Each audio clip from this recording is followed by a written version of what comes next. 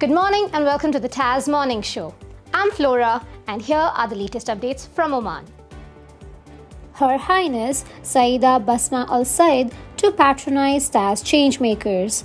The first ever TAS Changemakers event, featuring 6 distinguished public figures from the country, will be graced by Her Highness Sayyida Basma Al Said, founder of Oman's first mental health clinic, Whisper of Serenity, and the mental health campaign Not Alone.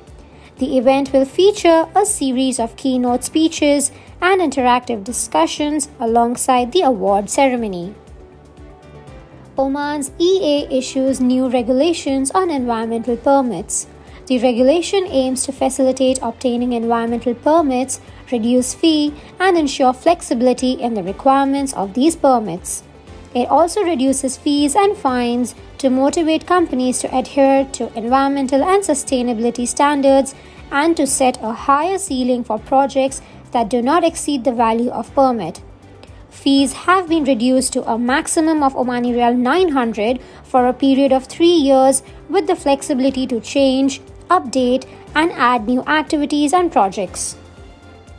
Oman's Health Ministry inks agreement to establish kidney dialysis unit. As part of the strategic partnership to upgrade public welfare services and development projects, the Ministry of Health has partnered with the private sector to establish kidney dialysis unit in Bidya. The agreement aims to provide latest technical services in the unit and equip it with advanced medical devices, which contribute to facilitating treatment operations and reducing the waiting time for patients. Thank you for watching the TAS Morning Show. Follow the Arabian Stories for the latest updates.